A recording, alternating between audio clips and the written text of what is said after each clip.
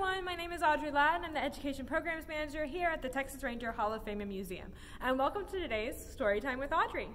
So we are going to be reading Little Red Hot by Eric A. Kimmel and illustrated by Laura Huliska-Beith. Now I do want to have a special shout out to the Waco-McLennan County Public Library because that is where we checked out this book to read today. So thank you. All right, let's get started. Little Red Hot. Once upon a time, there was a little bitty Texas gal called Little Red Hot.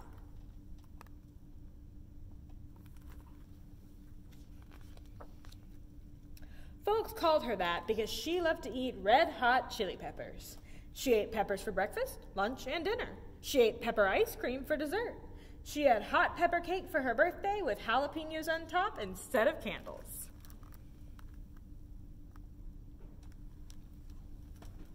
Folks used to say that Little Red Hot could eat fire out of a stove. Little Red Hot would answer, "No, I wouldn't do that. Fire ain't hot enough."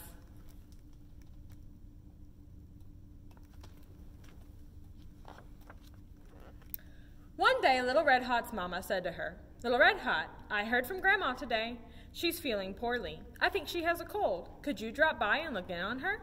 She'll feel so much better to see you." "I'll do that, Mama," Little Red Hot said. "I'll bake a hot pepper pie, Grandma's favorite. It'll knock those cold germs right out of her."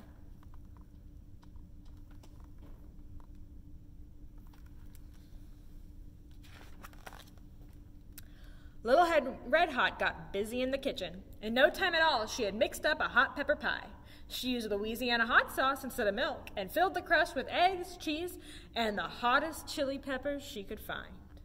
Each one came with a warning label. Little Red Hot put the pie in the oven to bake. She didn't have to turn the oven on. That pie was so hot, it baked itself. Here are some of the warning labels. Jalapeno peppers that could make a grown man weep. Tabasco peppers that could knock over a longhorn. Habanero peppers that could take paint off a wall. And Naga jalokias from India, one of the hottest peppers in the world.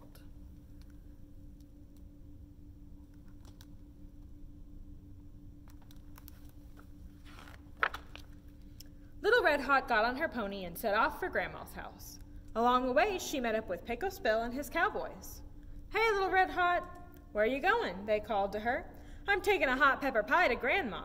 She has a cold," Little Red Hot said. "Now you be careful on your way to Grandma's house," said Pecos Bill. "We just talked to the three little tamales. They said that Senor Lobo, the big bad wolf, is prowling around the neighborhood. You keep an eye out for him." "I'll do that, Pecos Bill," Little Red Hot promised.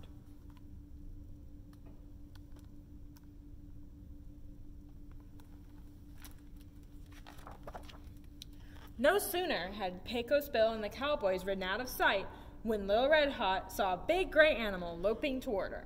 "Hold it right there! Don't you come any closer!" Little Red Hot yelled. "I know who you are. You're Senor Lobo. Pecos Bill warned me about you." The big gray animal stopped running. "You've got me all wrong, miss. I'm not Senor Lobo. I'm Senor Coyote. I may be tricky, but I wouldn't hurt a fly." "You're mighty big for a coyote," Little Red Hot said. "And you're a mighty smart little girl, and pretty, too. Where are you going?" "I'm going to visit my grandma. She's feeling poorly," said Little Red Hot. "What a good little girl you are. You tell your grandma I hope she feels better." And off he went.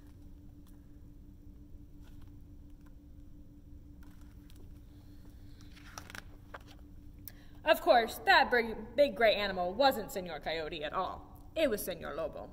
And Little Red Hot had no business talking to him. But it was too late to do anything about that now. Even worse, Senor Lobo knew a shortcut that took him straight to Grandma's house. He stepped up to the front door and knocked.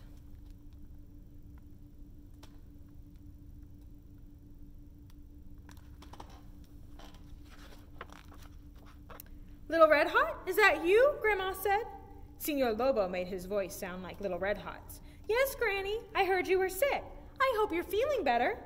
"I feel better already now that you're here. Come on in."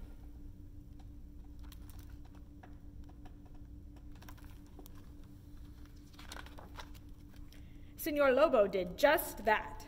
Grandma let out a yelp when she saw him. Grandma was sick, but she wasn't slow. She jumped out the window and ran.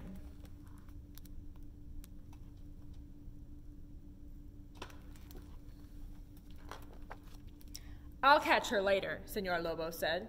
He rummaged through Grandma's clothes until he found a spare nightcap and nightgown. He put them on and hopped into bed just as Little Red Hot arrived. Howdy, Grandma. It's Little Red Hot. I'm sorry you aren't feeling good. Why is your front door open?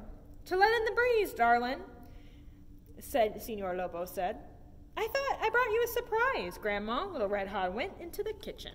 She cut a big wedge of hot pepper pie and put it on a plate. She carried it to Grandma's bedroom.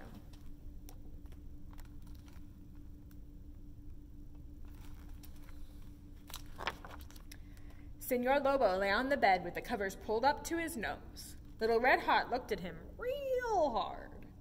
Grandma, what big eyes you got? The better to see you with, darling, Señor Lobo said. Grandma, what big ears you got? The better to hear you with, darling, Señor Lobo said.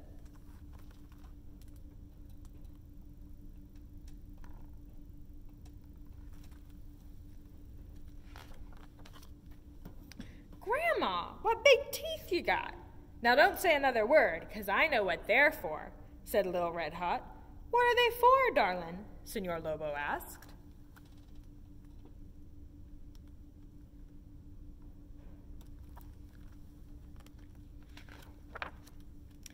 They're for eating this hot pepper pie I just made for you.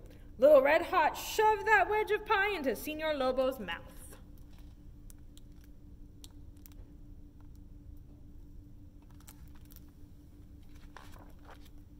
To say he yelled wouldn't do him justice. He hollered so loud space aliens could have heard him in the next galaxy over.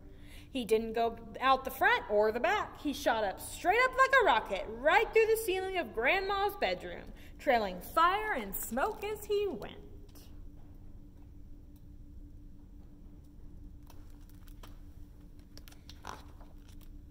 That's when Pecos Bill and the cowboys arrived. Grandma told us Señor Lobo came by. Where is he? Little Red Hot pointed up at the hole in the ceiling.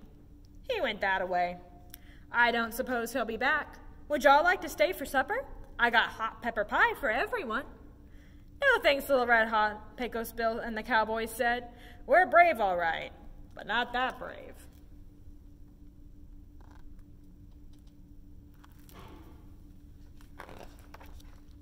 So Little Red Hot and her grandma ate that hot pepper pie all by themselves. Every last crumb. And guess what? It knocked those cold germs flat out. The end. Well, thank you all of you for joining us for Storytime with Audrey at the Texas Ranger Hall of Fame and Museum, and we hope you can join us next time. Bye-bye now.